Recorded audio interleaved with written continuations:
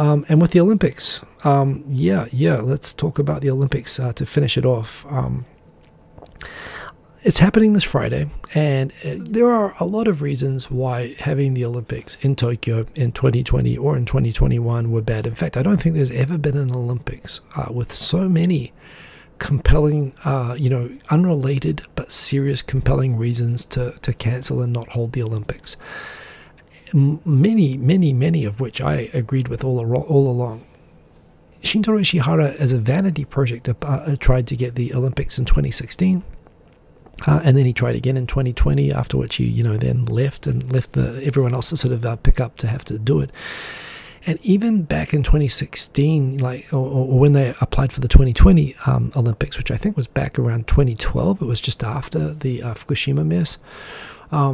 The idea at the time was, well, shouldn't Japan be focusing on reconstructing the northeast Japan, Tohoku, from the earthquake? And, there was also a concern that all of the construction money that was going to be spent on the Olympics was all going to be redirected from all the construction companies that were at the time taking government contracts up in Tohoku for more, enticing commercial contracts for the Olympics. And that was exactly what happened.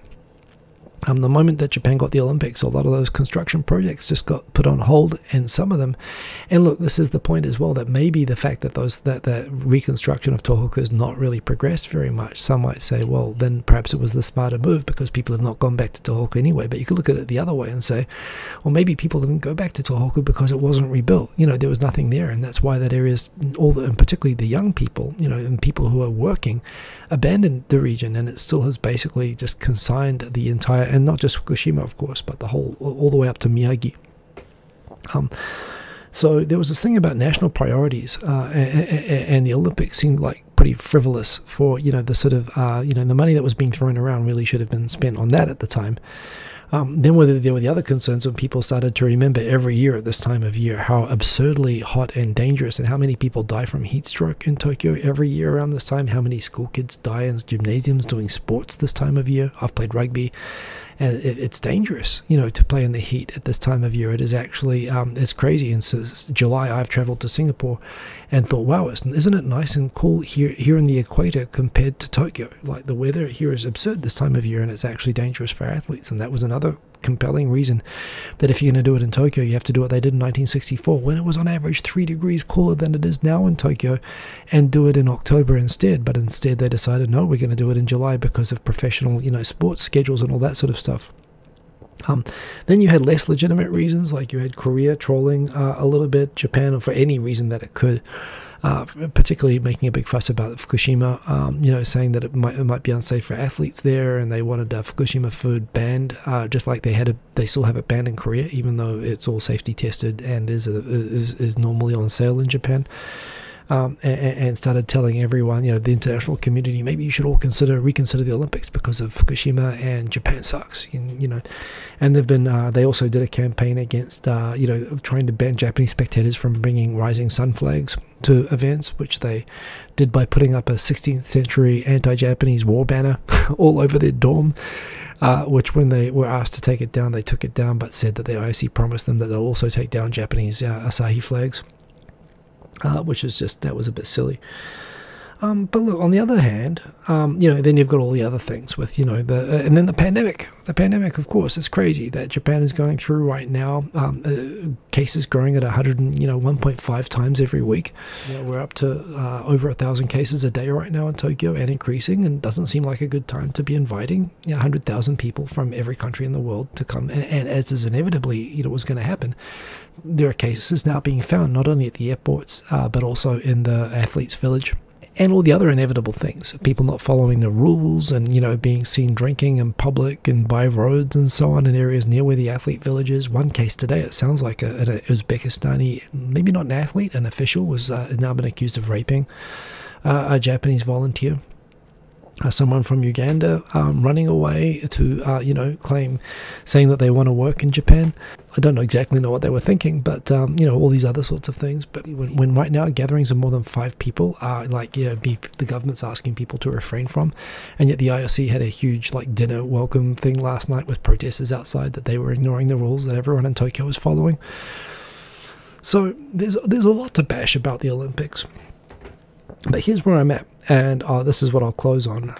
It's starting this Friday, and as much as I can point to, and I actually agree, and I've said all along that there have been lots of really good reasons not to have the Olympics and to cancel the Olympics and just to accept it's just not meant to be this time, like the 1940 Olympics, frankly. Just move on and go for 2036 instead, or go for 2032, and just, just let it go this time, frankly. It's just, if it was ever not meant to be, it was definitely this time. And for lots of, I think Japan could do a great Olympics, but there's just lots of really compelling reasons not to do it this time. And the government's just kind of been very passive and has gone through and done it, kind of ignoring a lot of things, public safety, athlete safety, and people talking about, well, it's really just about the broadcast rights and the money, and Japanese government not wanting to pay money back and whatever. And then you've got, of course, Joe Rogan and others talking about how all the money that gets spent on the, the Olympics nowadays, spend that shit on infrastructure and so on, and thinking about all the, the billions of dollars that goes into the broadcasting and sponsorships and so on. All of this is true to some extent, but it's happening. And on the one hand, I think so many people are now just so wired to be negative about everything about the Olympics because they just don't want it to happen, that even when you have this, what I think is a very cool art installation in a Yogi Park that you can see from all over Tokyo. I have no idea who that person is, by the way, or why that face is up there. I think it's cool, right?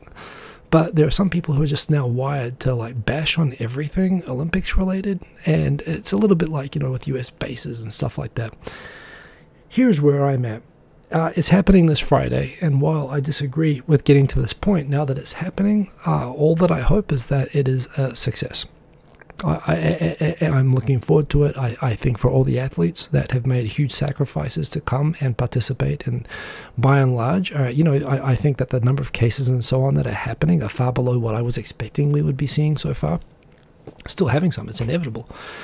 But, I'm looking forward, now that it's going to happen, I really hope that the heat stroke situation is managed. But you know what? A lot of people, the organization to set this up, the volunteers, hundreds of thousands of Japanese volunteers who have worked so hard with trying to get this all set up to make it work, and it's such a huge undertaking. Now that it's happening, I don't think it's not going to reflect well on the government. I don't think it pulls them out for all of the stupid mistakes that they've made and the misjudgment. I don't think it makes the IOC look any better than FIFA, frankly. They still look like they're sort of corrupt. I mean, thinking about the Salt Lake City Olympics and thinking about, they've always been known as a sort of corrupt and awful, bunch of failed politicians in a sporting organization. No love for the IOC, no love for the politicians that have rammed this through when it was unnecessary. But now that it's happening, lots of love for the athletes that are going to compete, and lots of love, frankly, for the hundreds of thousands of ordinary people who have really sacrificed, unbelievably to be able to, make this thing happen when everything was against it. And for that, I'm looking forward to watching the opening ceremony. I'm glad it's being held with no spectators. It's a shame, but it's the right call, and short of cancelling. And I'm really hoping that it's going to be, a huge success, and I'm really looking forward to. I really hope it's a memorable and great Olympics for the athletes that come here, for all the trouble and all the fact that I've been against having it until now. Now it's happening.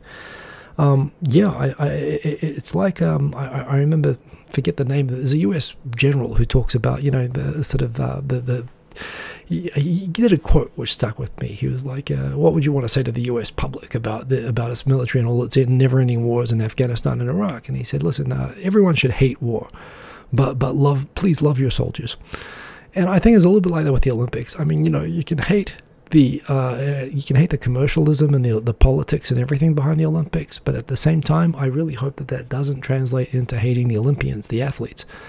Love the Olympians, and I think it's coming to the point now that, okay, I think everybody said their piece. I think a lot of the people who are going to troll the hardest on this and keep whining on this are just people who aren't interested in sports anyway. They never would have been interested in this.